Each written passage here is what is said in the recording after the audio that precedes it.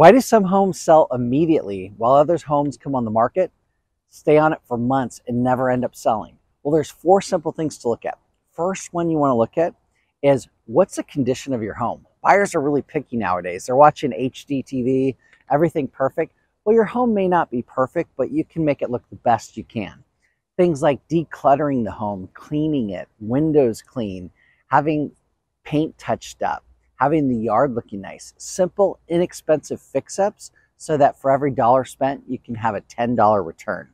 Now, number two, availability. Is your home able to be seen? Are you only having showings once a week or once every couple weeks? That's not great. You want to allow buyers to get in every day of the week with at least an hour notice. That way you're going to increase your number of showings. To know if you're on track, you want to get 5 showings the first week and 2 to 3 showings each week after. Now, the next thing you want to look at is the marketing. What does your home look like online? Are the pictures bright? Are they professional? Do you have enough pictures to keep people's focus? Are you eliminating those photos that make the house look bad or a really cluttered closet? With photos and marketing, you want to be bright, light, and you only want to show the things that will bring buyers into your home. You don't want to show them things where they'll disqualify your home.